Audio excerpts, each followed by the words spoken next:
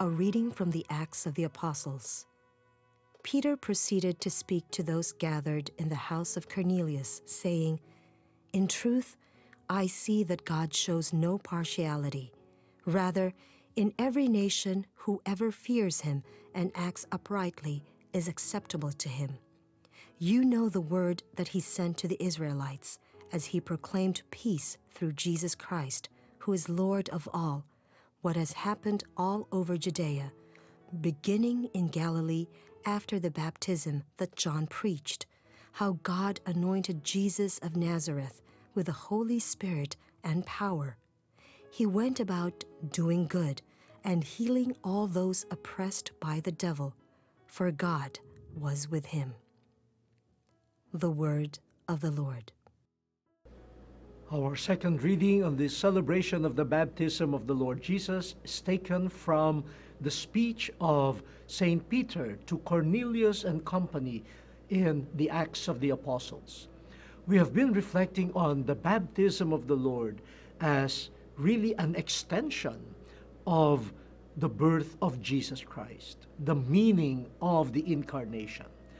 In the first reading from the prophet Isaiah, we heard the prophecy about a coming servant of the Lord, totally on the side of God, filled with the Holy Spirit, filled with the love, the meekness of God, a figure that is almost divine. Yet, this divine figure is also totally given to human beings, in solidarity with the blind, with the prisoners, and the poor. So we see how being on the side of God, totally on the side of God, does not mean being separated from human beings. In fact, the servant of God, filled with the Holy Spirit, is impelled by mission to be with the poor. In the second reading, Peter describes the marvelous work of God, not only to the Jews, but to the non-Jews, the Gentiles. Thanks to Jesus Christ, we see that God's love has no partiality. Everyone is embraced in God's love.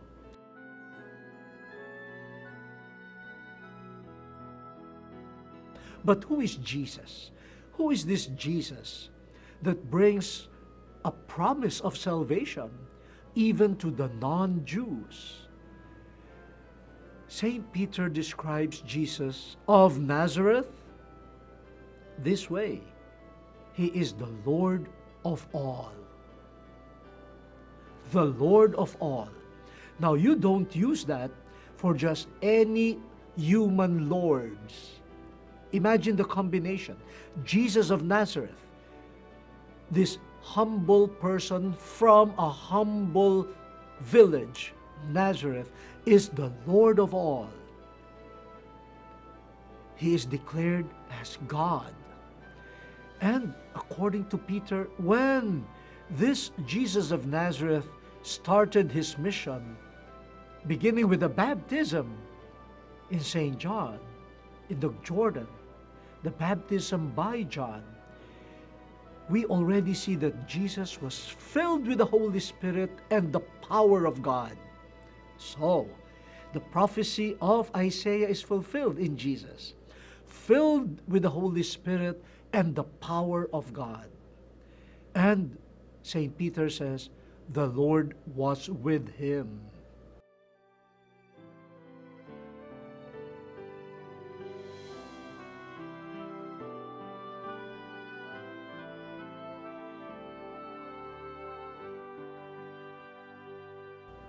Again, the divinity of Christ is affirmed.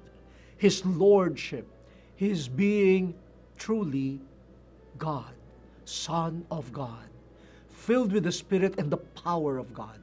Yet, this person who is divine, in the baptism, by John in the Jordan, also commenced a mission of solidarity with human beings.